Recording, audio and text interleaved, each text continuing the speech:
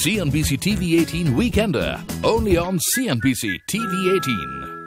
You moved to Bombay after that, and how was Not that? after that. I still worked in Delhi. I did a lot of private gigs, small gigs. Some gigs paid you like 10,000, 7,000. Jagratas, did you do that? No, Jagratas, but private birthday parties. They are a little embarrassing sometimes. Like when you were just out of the reality show and you were just doing anything, and the people coming to you like, we'll manage you, let's change your look, and let's give you a makeover and all of that. It's like, so I was very confused, like what is happening. But anyway, so after that I did a lot of gigs, small gigs, opened for a lot of people, opened for Mohit Chauhan, opened for a lot of people.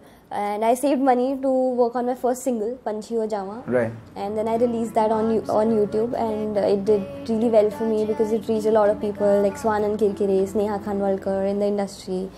And then I released another single with Swanan Kirkire because I just asked him, because we became friends after the whole small interaction after Panchi, and I just asked him like if he would like to collaborate with me, and he just said, ah. I said, wow. So then I released another single, and during all of that I was also calling people. Like I called Amit Trivedi once out of the blue, like I said like, I'm a fan of yours and I want to work with you, and I called Sneha Khanwalkar, and I had Vishal Dadlani's number, but I was like, should I call him, because I'd heard he is like, I was a little intimidated calling Vishal, but he's the sweetest person, like, you know what you think, like I thought like he might get annoyed, Right. but it turned out like he's the sweetest out of all, like, you know, out of all the people I've met. They're so encouraging till date. So I called these people, and then because of everything like was happening, like Panchi had come out, I was calling, and I got a call from AKFC, Anil Kapoor Films. Riya Kapoor was producing Khoobsurat, and I'd already called Sneha, and she got to know about me, and like she got to know I exist, like I'm interested in whatever, like you just send the vibe out or whatever. Right. So I got to work on Khoobsurat. I sang for her. I sang Preet. And then I moved to Bombay because I'd always thought कि कुछ करके जाऊँगी Bombay, because Bombay can be a little scary. And I didn't want to come here as a struggler कि आ गए हो बस singer बनना है. So this is really cool, the stories that you're telling right now, because I clearly remember when Panchi Ho Jawa first came and how I felt about it, and then there was Maini, and then there was Preet and all of that. So listening to your side of the thing rather than the audience side of the thing is pretty cool. So I'd like you to talk about Panchi Ho Jawa before you sing for us. Shiv Kumar Batalvi. So I am not, I don't understand Punjabi as much, but I tried to learn a few verses only because I was a big fan of Shiv Kumar Batalvi. I was a big fan of Rabbi Shergill. So were they your influences as well? So like I said, my mom always used to mention Ghulam Ali, Jagjit Singh, Gulzar, Javed Akhtar, you know, listen to these songs, they're so nice. And she'd mentioned once that she'd studied Shiv Kumar Batalvi during her college or school. She'd read some poems. So she always said like, he's a great poet. So I think that's why the name stayed with me. And obviously I've heard Rabbi Shergill and I'm a huge fan. During those days, I just finished this book, Jonathan Livingston Seagull. So I was just googling like some poetry and all of that, and then I purchased a book by Shiv Kumar Batalvi, and because of Jonathan Livingston, I just got stuck on Panchi Ho Jawa, like you know, it connected in my mind, and I started, when I was reading the poetry, I started humming a tune, and that's it.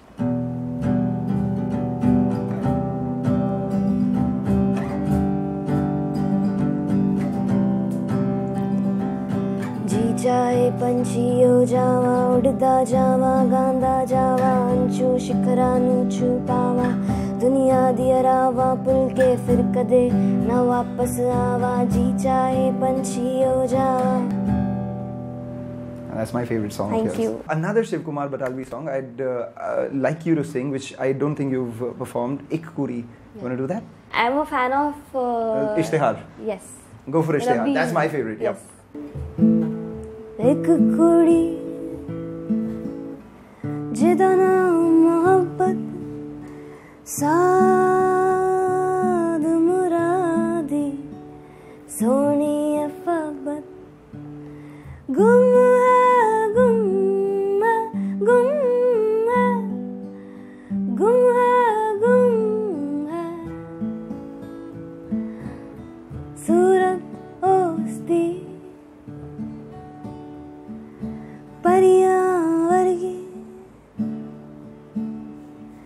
Siratiyo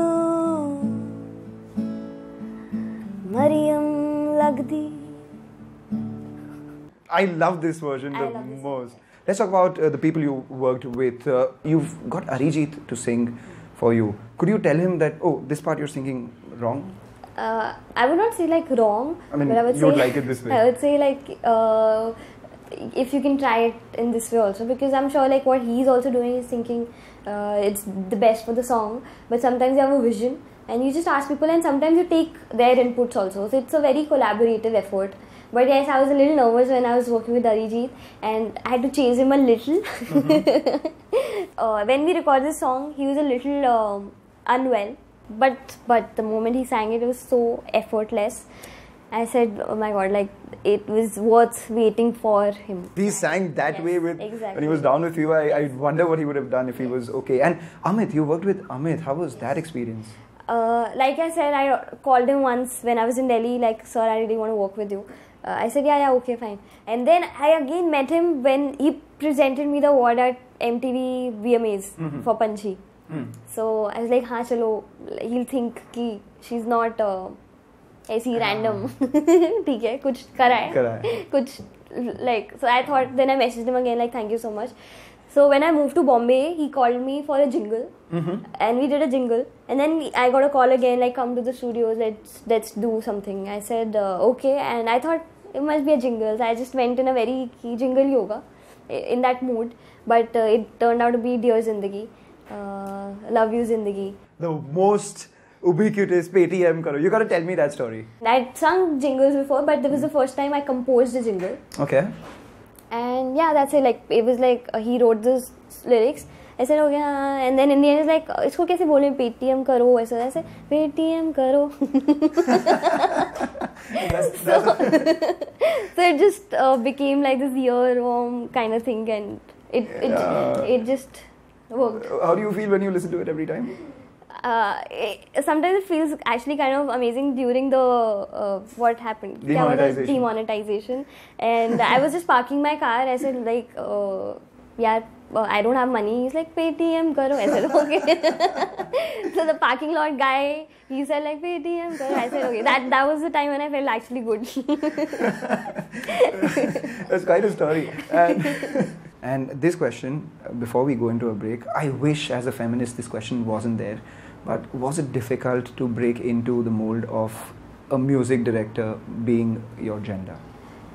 Actually, not at all. Somehow, I have not felt that, and it's not been easy also because I'm a girl. Sometimes people say, you're a girl, no, so you have your way. Like sometimes people say that, but it's not that, and it's not been difficult. I just believe that it's on the basis of your work, like merit of your work. Fair point there. We'll take a short break, come back, and we'll get Jasleen to perform for you.